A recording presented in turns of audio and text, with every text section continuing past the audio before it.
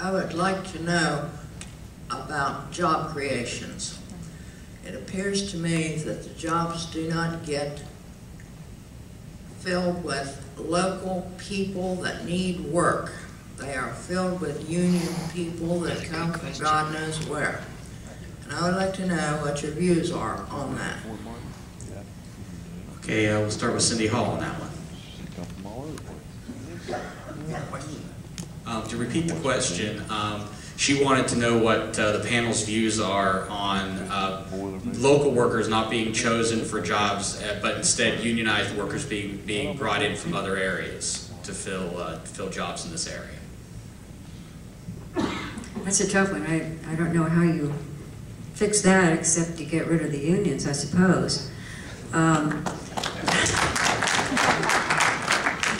Hope there are no union workers here.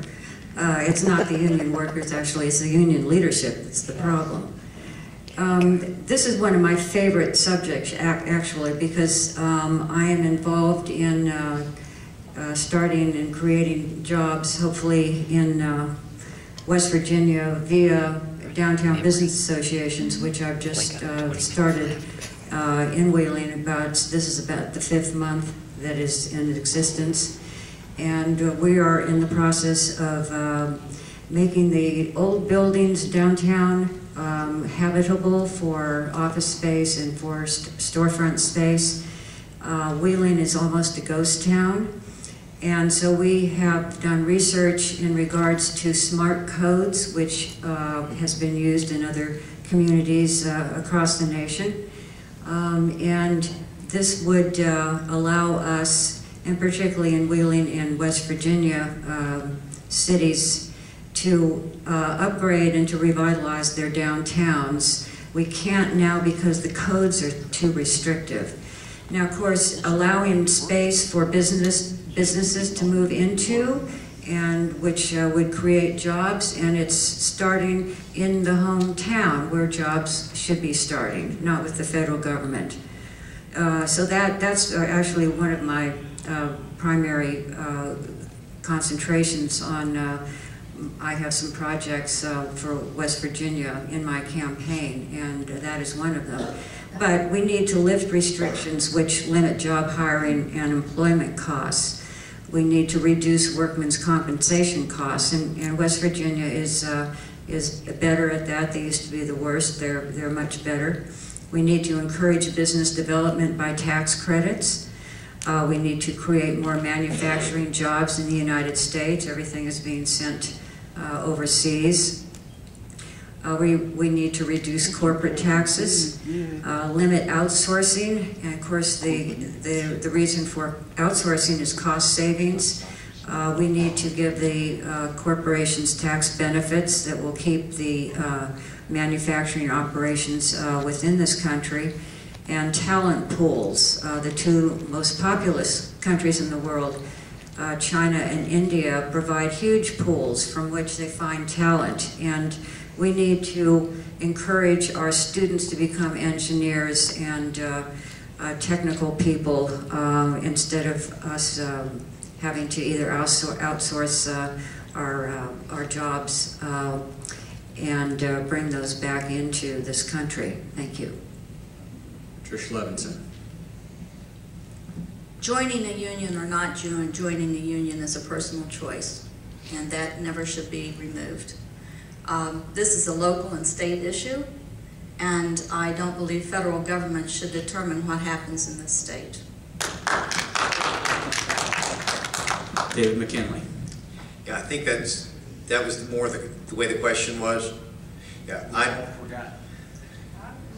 I'm an opposite over union versus non-union. It is a local issue. It's not something for the federal government to involve. It relates to unionization, the card check law, the card check proposal has to be defeated.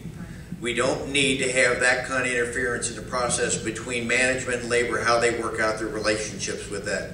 The local legislature can deal with things of prevailing wage rates that might help out in some employment versus people, so they don't have to be necessarily a member of the union, but yet they can get increased salaries with that, as they can do that. But this is really a local issue, but what we have to do is make sure the card check does not go through. Thank you. Sarah Menier. A lot of federal projects, and some state projects, almost force you to hire union workers. It's in the contract. And of course our prevailing wage rate is higher than the federal mandate. The only way you're going to solve this problem, really, to make it a level playing field for everyone, is to become a right-to-work state. The only way you can do it. And with the current makeup of the state legislature, but the House and the Senate, it's not going to happen. I'd like to tell you it would. But with the makeup of the way it is, the majority leader in the House is a union boss. And the majority leader of the House is the one that introduced card check in 2007 in the state legislature. So some of the problems can be fixed right here at home if you just vote these people out. I mean, if you're in a hole and you keep digging, you're going to stay in the hole. And the only way you can change it is to vote differently. And I think the people are waking up.